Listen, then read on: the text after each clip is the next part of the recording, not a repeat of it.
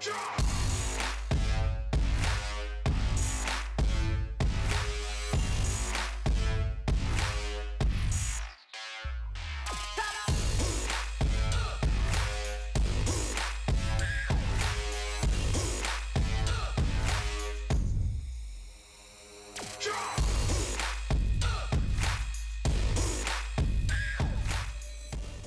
nice to meet you. I'm Yukiko, and I'm a Rakuten NBA 32 ambassador for Oklahoma City Thunder. Awesome. Seattle Supersonics, everybody. Yes, that's who you're playing. So I'm gonna ask some questions. Okay. So you were talking about 3-on-3 things last night. It's the 3-on-3 come true. Can you tell me who would you want to play with?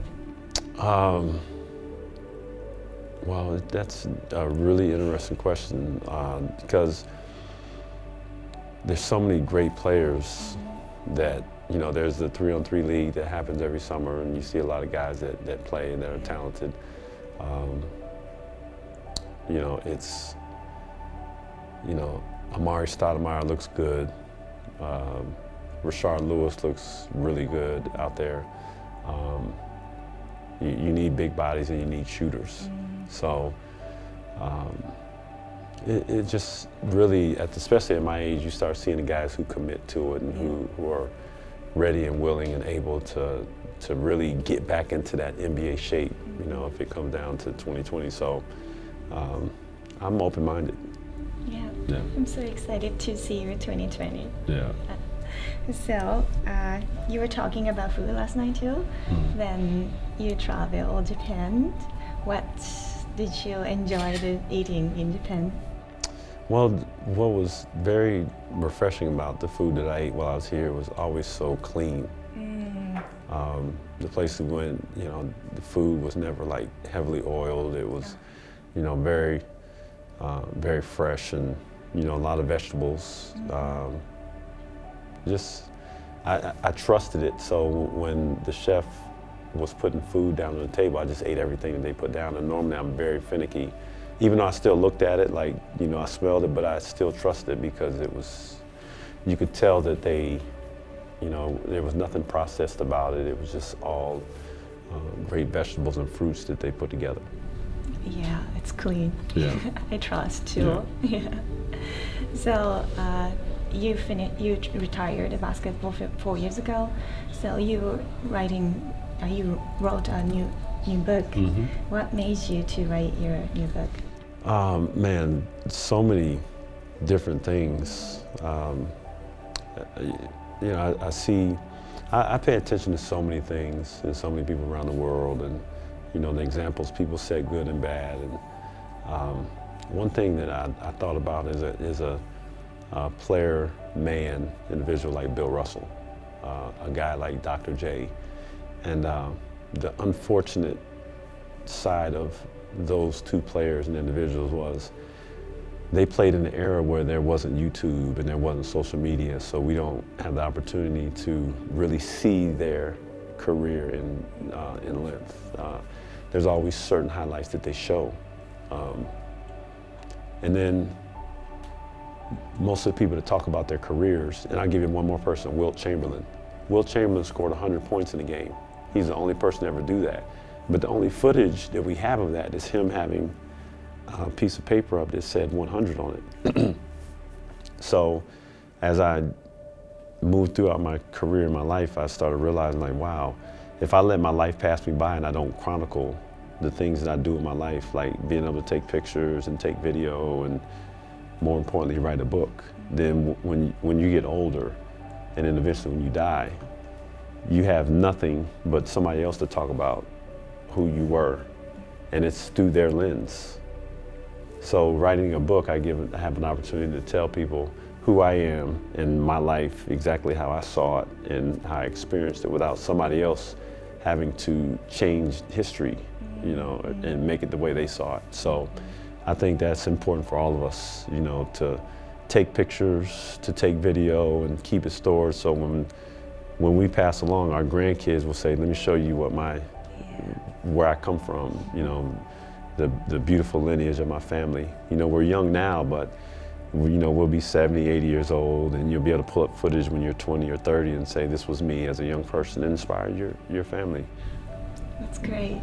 And the Japanese translation version is coming soon. Yes. Right? I'm yes. so excited. Yeah. So raising your child, you're talking about. Mm-hmm. What's the most important things to raising child? There's so many things. You're never going to get it right. And there's no such thing as perfection.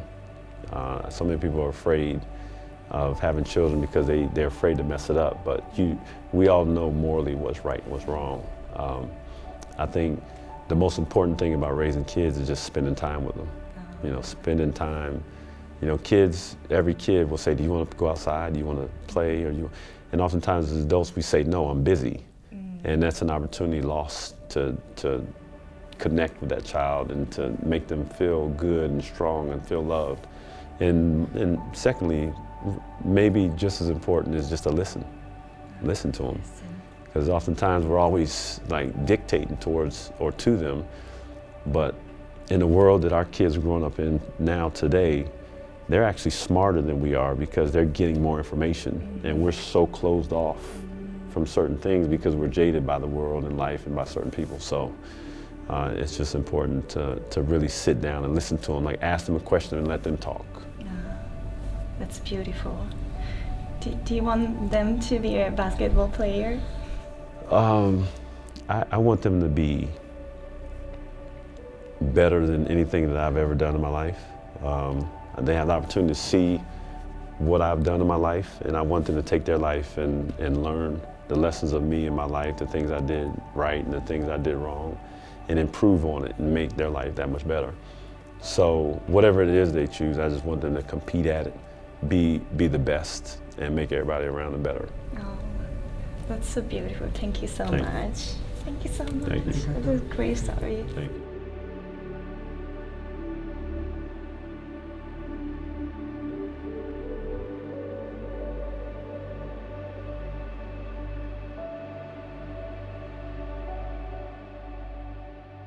Well, I guess probably it's an intimidating situation because Denzel Washington is one of the greatest actors of our time, and Spike Lee equally as a director.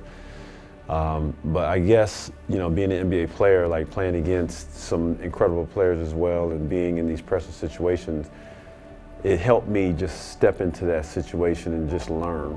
You know, be willing to understand what I don't know.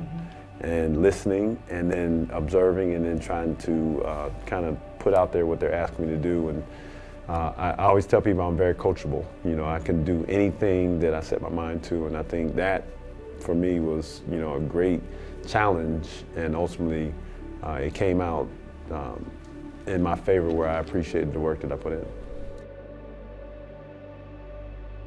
Well, there's a lot. When I broke his record, I didn't really know it was a thing.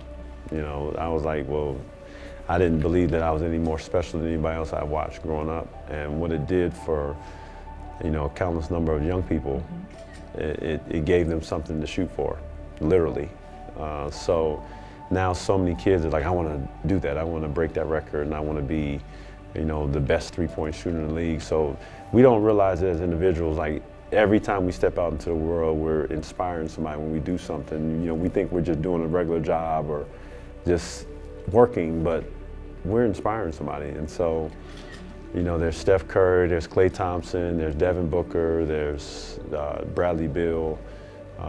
There's just a whole host of young guys that, you know, they're focused in now because they see it and they want to be it.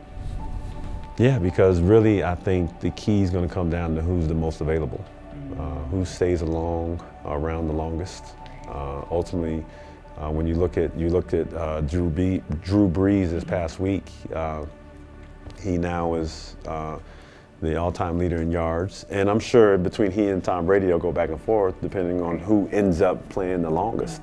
But Drew Brees is 39 years old, so you know, you tend to have or see guys, you know, attain records, you know, when they have longevity in their respective leagues. No, definitely not born. I don't think anybody born with anything. It's just learned behavior. You just figure out things that you like to do, and you just kind of gravitate towards it. You become passionate about it, and you just obsess over it. You know, and to be great at anything, you have to be obsessive, and you have to sacrifice. You know, other things, other aspects in your life kind of take second fiddle.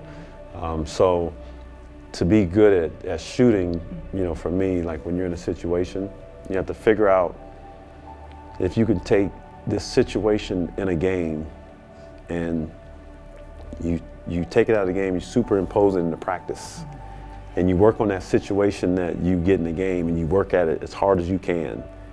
Like it's the end of the game, and you're like, this is for the world championship. And that's how you have to practice, you know, every single time you pick up the ball. So when you get into a game, it almost seems like you're just rehearsing. Well, you have to ask yourself, what is it that you want with your life? You think about a goal and then how you go about doing it. And you set those priorities. Because I tell people, if I told you downstairs, you know, at 12 o'clock, I'm going to have $1 million for you. And where are you going to be at 12 o'clock? Yeah, because no matter what else is happening in your life, whatever your schedule is, what you got to do across town, you're going to change that and you're going to make that a priority. So your goals, you have to make real priorities. So you can't let a boyfriend get in the way, you can't let a best friend get in the way, you can't let a concert get in the way. You have to stay focused, because these are the sacrifices that you make for your success. So now I can travel the world and talk about this, because all those people, like I have friends that told me, you don't really like me that much. And I said, why? He says, because you know, every time we want to hang out, you never come. And I say, well, because I had to work, or I had to put in this time, or I had to go to the gym. And you lose friends because they want you to be more for them than you are for yourself. So you just have to prioritize and think about that $1 million, where it exists, and make it a priority. Yeah, it's kind of, I try to talk about, you know, a lot of things that exist that they relate to basketball, but it's about life, because we all have our struggles, and we have those people in our lives that kind of want to pull us away because they're selfish. Like your best friend wants you always to be with her. The minute you have to do an event, you got to go to San Francisco, she's like, why do you have to keep going to San Francisco? And you have to explain to her, if you want me to be great, you want me to go. You know, and that's kind of what greatness is. It's the simple things done over and over.